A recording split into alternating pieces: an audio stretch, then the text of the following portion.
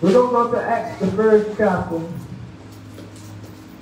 The Bible says in Acts 1, the first account I made to Theophilus was continuous report about all things that Jesus began to do and teach, unto the day when he ascended to heaven.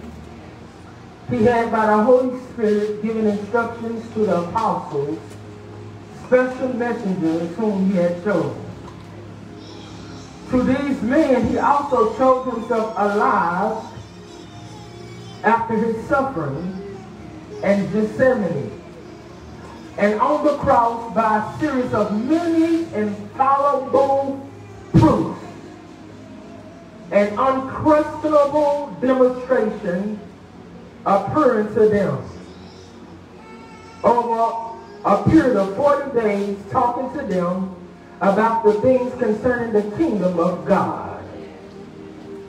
While being together and eating with them, he commanded them not to leave Jerusalem, but to wait for the Father had promised, of which he said, you heard of me, for John's baptized with water, but you will be baptized and empowered and united with the Holy Spirit not long from now. So when they had come together, they asked him repeatedly, Lord, are you at this time reestablishing the kingdom and restoring it to Israel? He said to them, it is not for you to know the times or the epochs which the Father has fixed by his own authority, but you will receive power and the ability when the Holy Spirit comes upon you, and you will be witness to tell people about me, both in Jerusalem and in all Judea and Samaria and even to the ends of the earth. We're going to skip down to the 12th verse. Acts 1 and 12. Then the disciples returned to Jerusalem from the mount called Olive Grove, which is near Jerusalem, only a Sabbath day journey, less than 1 mile away. When they had entered the city, they went upstairs to the upper room, where they were staying indefinitely, that is Peter and John and his brother James, Andrew, Philip, Thomas, Bartholomew, Nathaniel, Matthew, James the Alphaeus, Simon the Zealot, and Judas Thaddeus, the son of James.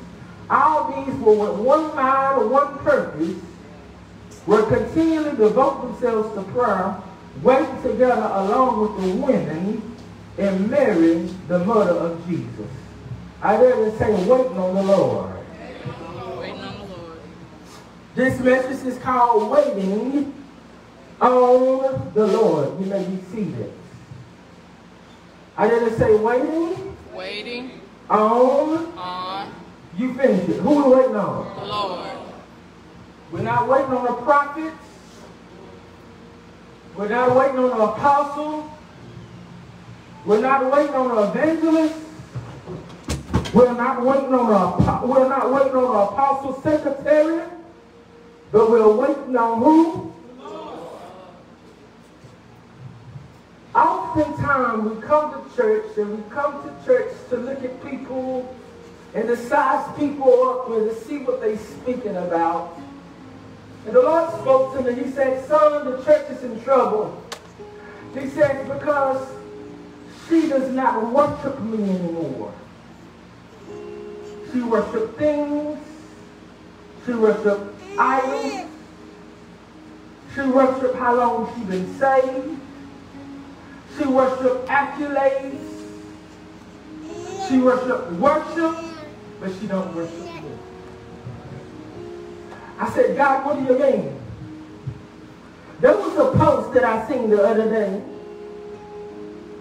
and I was scrolling down, getting ready to post about the service, and somebody put a picture that bothered me because the Holy Ghost spoke to me. He said, son, he said, they love ministry, but they don't love me. We have got so coming with God to a point that we don't even worship when we come to the sanctuary. We got to wait for people to say, lift up your hands.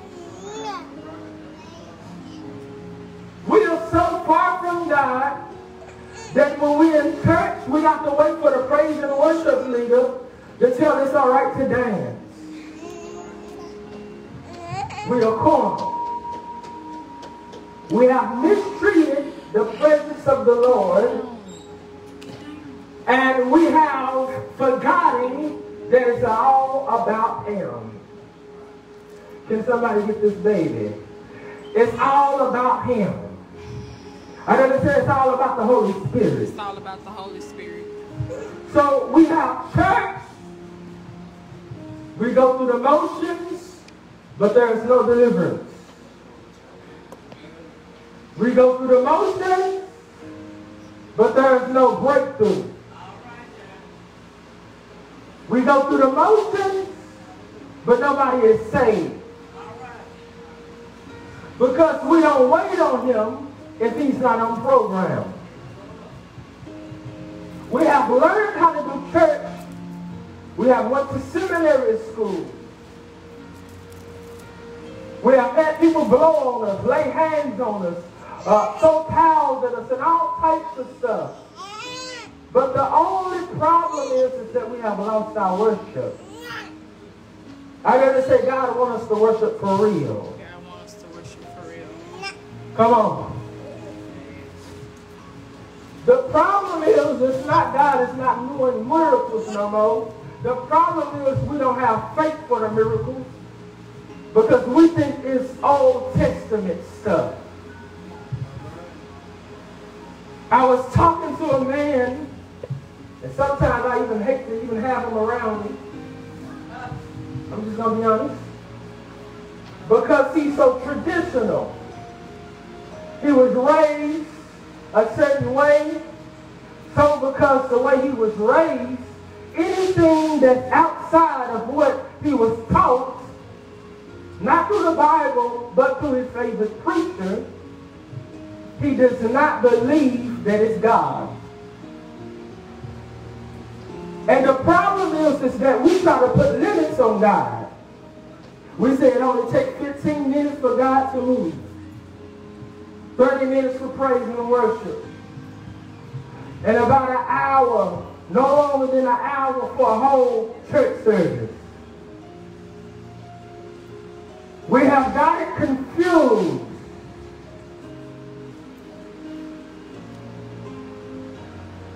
We feel like we have arrived.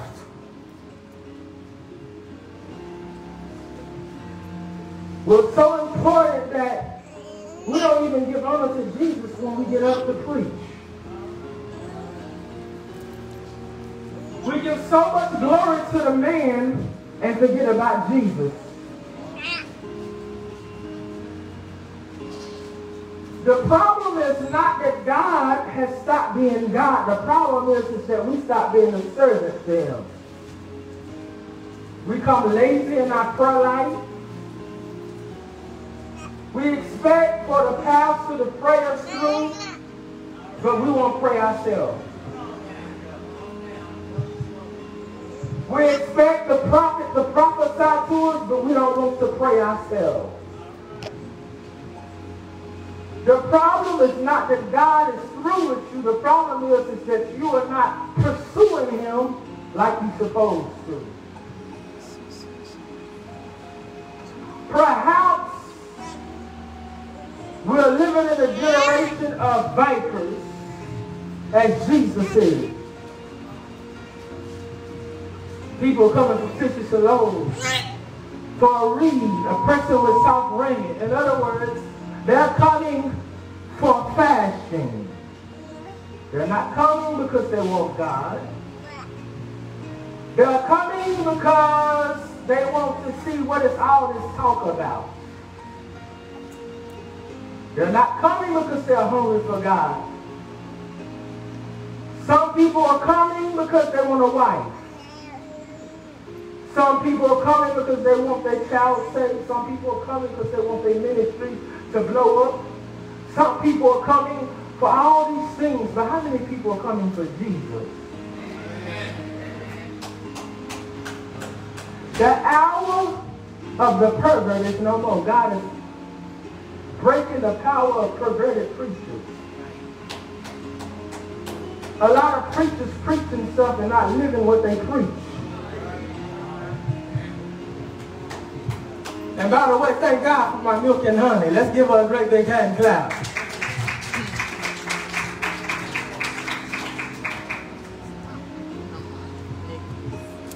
You will never see the glory of God with unforgiveness.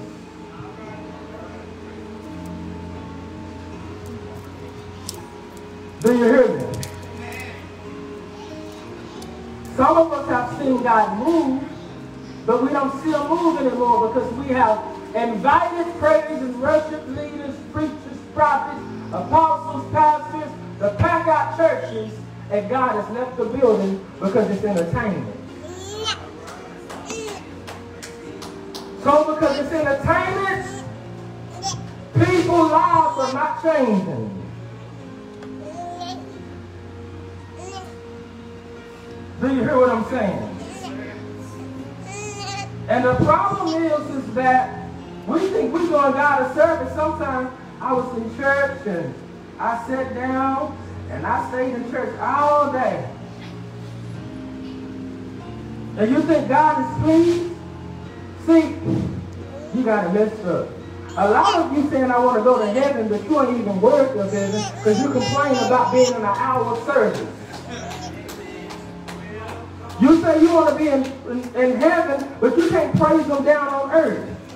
Only praises that praise God will make it to heaven. You say you want to make it to heaven, but you don't even talk to God over 30 minutes in a day. You're on the phone. You're gossiping. Backbiting. Creating discord. You understand what I'm saying?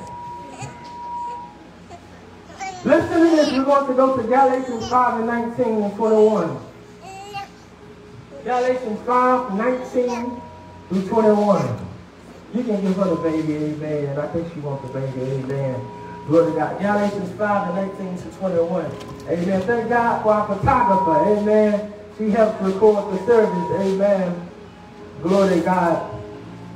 Galatians 5, 19 through 21. When you get there, I want you to shout amen. Come on, shout amen. Now the practice of sinful nature is clearly evident.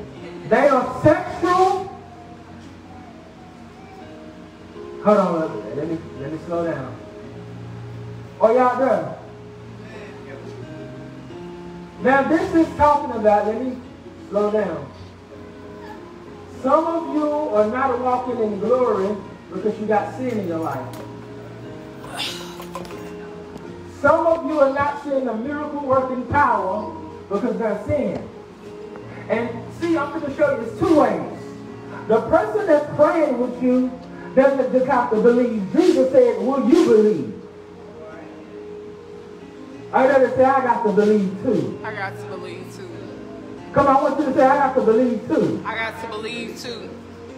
Because oftentimes we say, I didn't get this, I didn't get that because the preacher was lying and doing this, but no, some of you don't believe.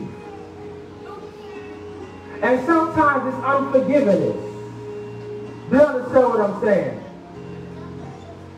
So it says in Galatians 5 and 19, now the practice of sinful nature, I didn't say sinful nature. Sinful nature. That means it's in a man's nature. Amen. Glory to God. It's just Pastor Finn. Amen. Oh, I don't believe it. Amen. God bless you. Listen to this.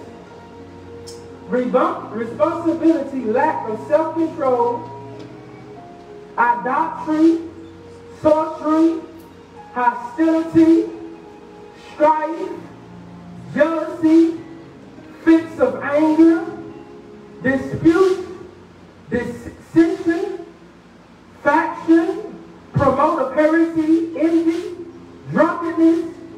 These I warn you beforehand, just as I did previously, that those who practice such things will not inherit the kingdom of God. I didn't say the kingdom of God. Kingdom of God. Amen. You got jealousy in your heart. You're wondering why the miracle gifts won't flow.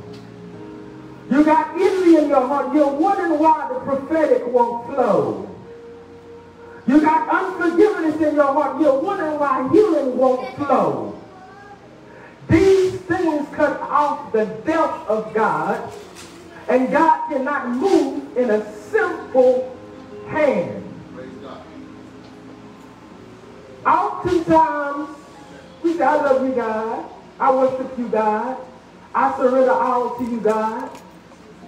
But what we don't do is surrender. We say we surrender only for a moment when it's convenient. But what happens if God say, I want for you to love me more than your wife? What if God say, when your child is dying, I want you to still serve me even if they die? Some of you have not even seen the depth of God. You only seen the goodness of God. You think God is good because everything is going good in your life. How many people can still testify that I trust you and I love you, Lord? When you lose your house, when you lose your car, when you're living outside, when you got to walk and catch buses and trains, and you got to beg people and stuff that you're not used to having to ask people for, now you're on the other side. How many people can say they still love them? Most of us love God out of fear and not out of love. What do you mean?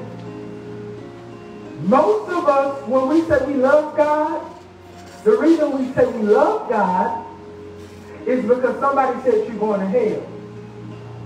But as I often give a metaphor, a man and a woman that's in the bed together, that's sleeping together because he got a gun doesn't mean she loves him. She's doing it out of fear because she's afraid for her life. See, but as soon as somebody calls on the other line and say, is everything okay? That woman's going to scream and she's going to try to get out of that relationship. This is why people don't stay in God. Because you serve them in fear, not out of relationship. He said, son, tell my church that I love them. I'm not angry with them anymore.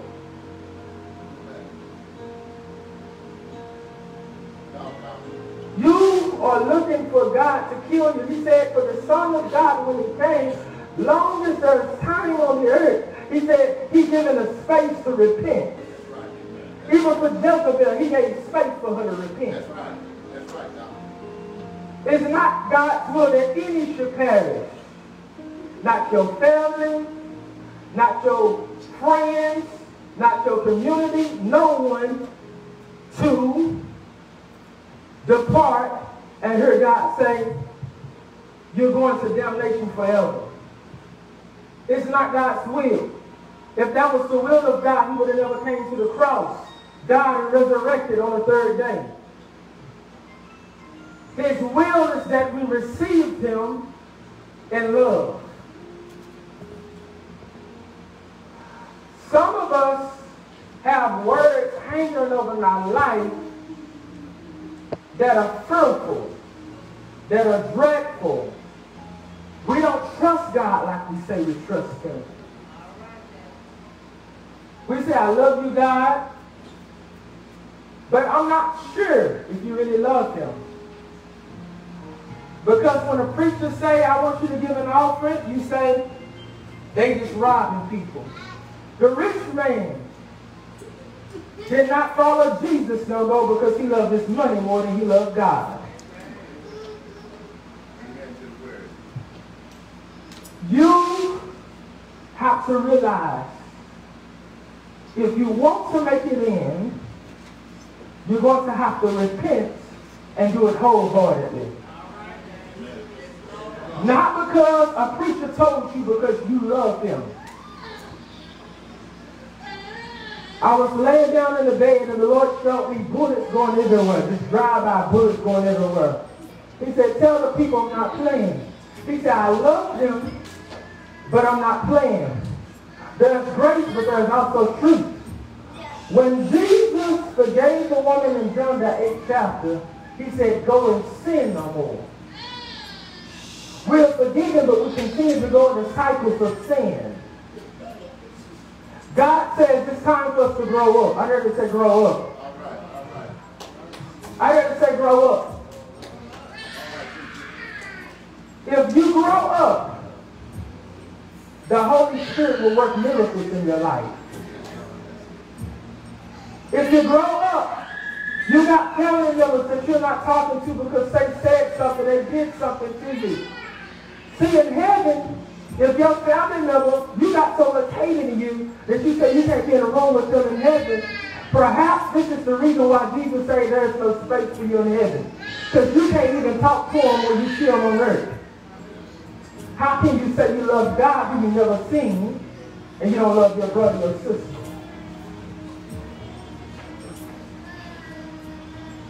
This is the spirit that's in the land. Competition. I didn't say competition.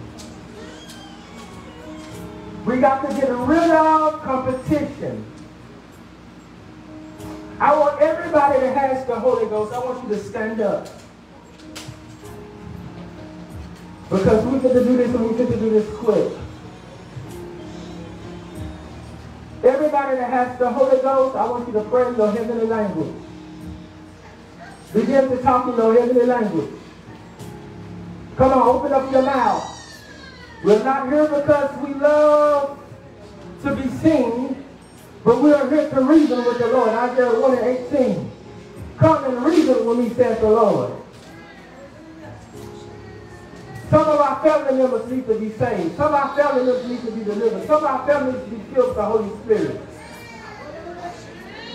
We're not waiting for a certain sound that comes from a musician. He said it came from the belly. Out of your belly shall flow many rivers of living water. Begin to talk to God. Begin to talk to God. We got to let the principalities, it's sad. Every time I walk down here, I see police officers. I see crackheads. I see dope fiends. I see prostitutes. It's a church on every corner. But people still strung out on drugs. When Zion cried out, she brought forward. Cry out. Cry out for your children. Cry out for your neighborhood. There are riots. People are breaking into people's houses. People are shooting people in their houses. You can't even come outside without getting killed. You're being arrested just for crossing the road. And you think you got time. We're living in a time where there's getting ready to be a civil war. And God's people has to be on the wall praying. It's praying time. I say it's praying time. I say it's praying time. Open up your mouth. There's a spirit of darkness that's ruling the land, but when we open up our mouth, that spirit of oppression is going to have the drug dealer say, what must I do to be saved? When you open up your mouth, that person that's sleeping with everybody that got HIV will be healed. Open up your mouth.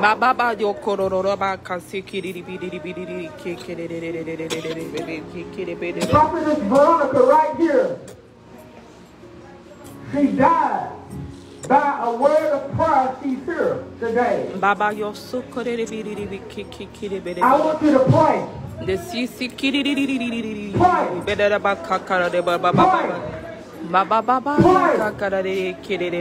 Don't give up. The word is to pray. My house shall be called a house of prayer. Not a place to raise money. So many people have in church to raise money and not to lift up Jesus.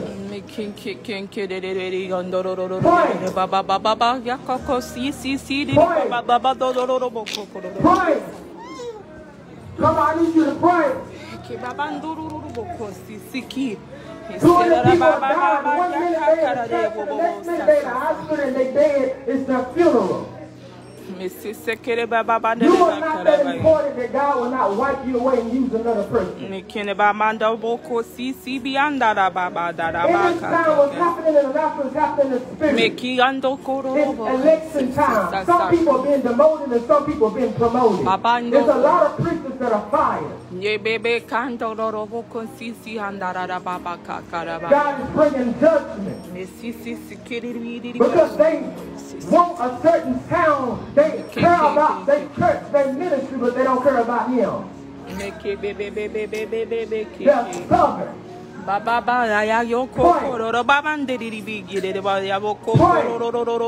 Open up your mouth.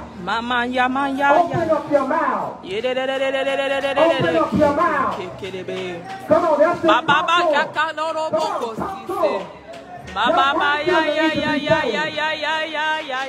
Your family needs to be saved. Come on, black bullets are coming. Come on, domestic violence.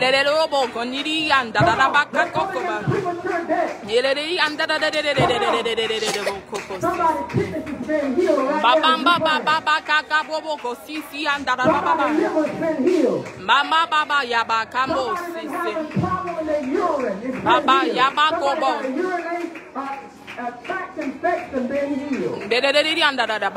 You've been to the doctor, the women's clinic. God is healing you right now. Pray.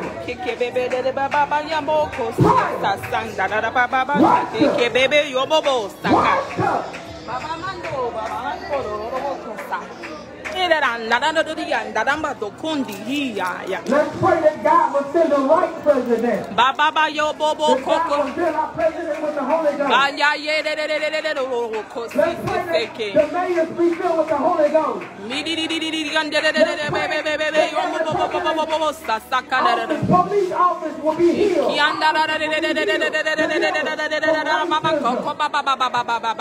Schizophrenia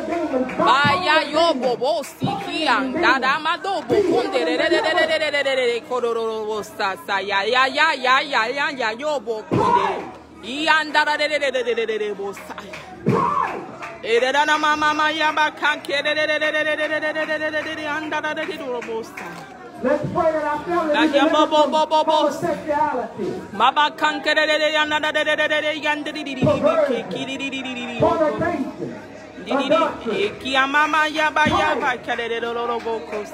my house shall be called a house of prayer. This is not entertainment business.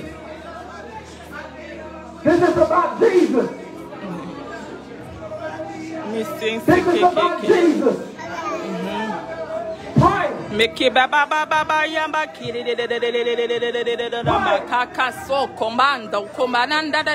Somebody's been troubled about your son and your daughter. Put them in the hands of Jesus. Put them in the hands of Jesus. I just seen a prophet that just came from Atlanta, Georgia.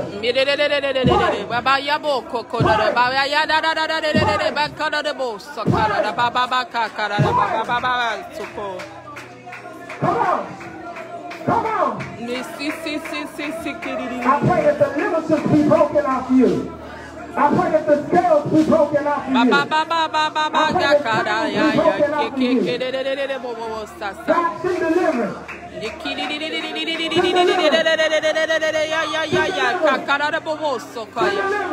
Mamba baya kakara ya Send deliverance, God. Send deliverance, God. Send a hurricane. The devil is defeated. The devil is defeated. The devil is defeated. I want you to clap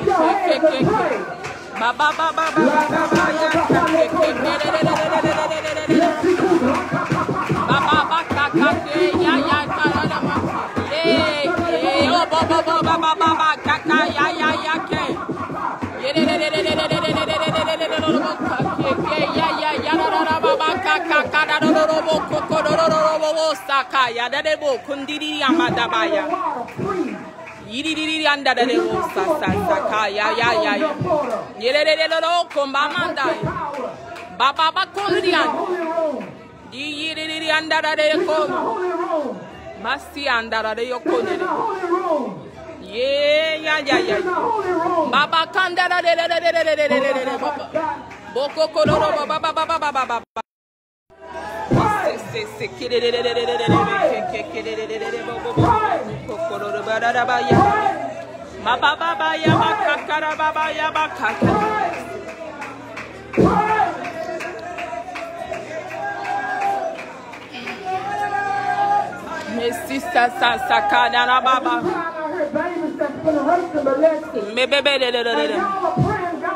to expose people who are the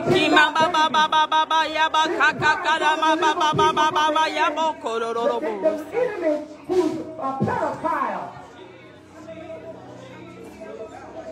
Babies are getting ready to be discovered. They're on Amber Alert. As you pray, people that have been kidnapped is coming home.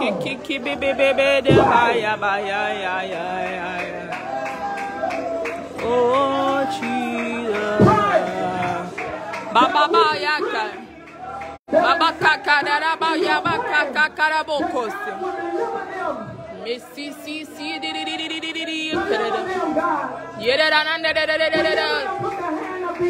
Baba Godoro, Condiri Baba, so Kororo Baba Baba Kakaraya.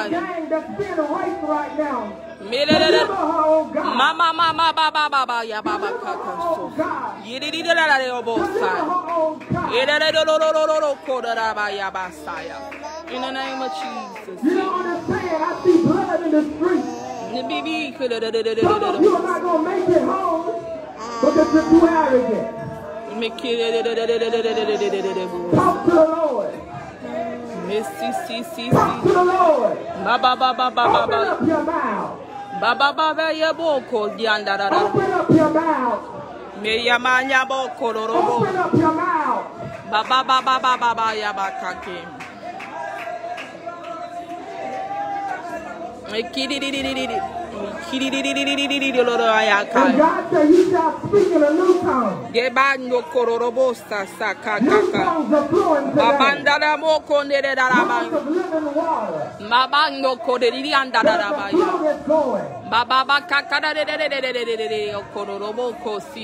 You will not bury your sons before their time. You will not bury your children before their time.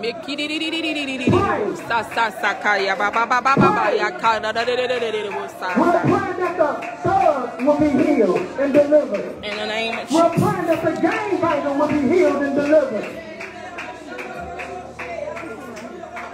Somebody's family members get saved and filled with the Holy Ghost. You don't get home and they ain't gonna be on crack no more. There are deliverance tongues that are going forward. These are not just worship tongues. These are deliverance. Y'all cutting stuff up in the spirit.